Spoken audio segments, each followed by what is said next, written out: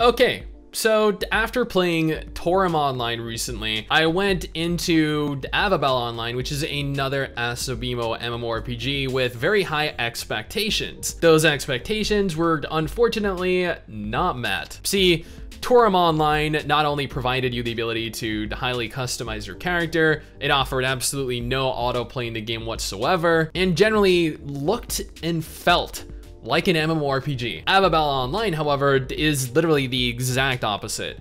Not only do you not really have any kind of options when customizing your character, but so much of the game is just auto pathing and auto combat that there really isn't much in terms of active participation that I had.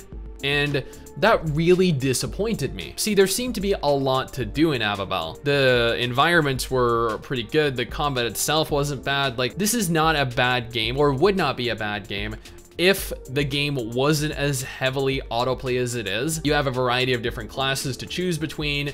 I went with the mage because I feel like going mage in games is probably one of the more fun classes for me. You have really fancy looking flashy spell effects as opposed to traditional just like stab or slash or jab effects or like shooting an arrow. And let me tell you, that was definitely the wrong class to go. I went that and I was killing so slowly that as soon as I could, I changed my class to a melee class that was hopefully going to allow me to kill faster, and it did. And honestly, it did. And at that point, when I went a melee class, the combat actually got better. See, as the mage, my spell effects would take so long to cast that I felt like I was never really doing much damage. However, as a melee class, I had to constantly swap between which of the active skill tree window, like, oh man, I've got to learn what the term for that is, but it's a little area,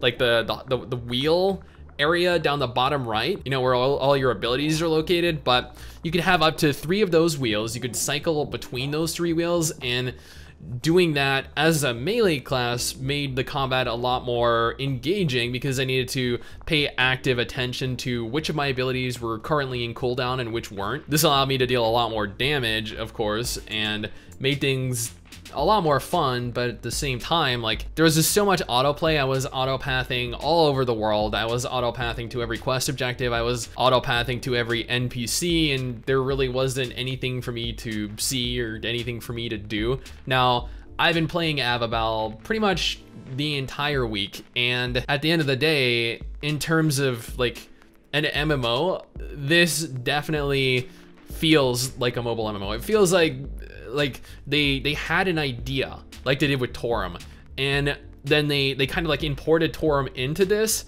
and then they were like, now let's just quickly make the game autoplay so we can bank as much as we possibly can off of the game in as little time as possible. And that is essentially my thought process when playing Avabel, and that is pretty much my entire thought of the game. Like, it doesn't matter that this game looks like it could potentially be a fun MMO. It doesn't matter that the combat, if you don't use autoplay, is actually not bad. The fact that you can auto through everything is just a serious turnoff for me, and I tried sitting through a week. I tried giving this game as long a chance as I could, but the game overall was just so repetitious. All it had me do was pretty much just go in a linear line. I would kill a few monsters, then I would get teleported into some instance where I would kill a few more monsters, and I would get teleported out of the instance, continue in a linear line to the next NPC, and just repeat that over and over every day for an entire week. And that is not something that I enjoy, unfortunately.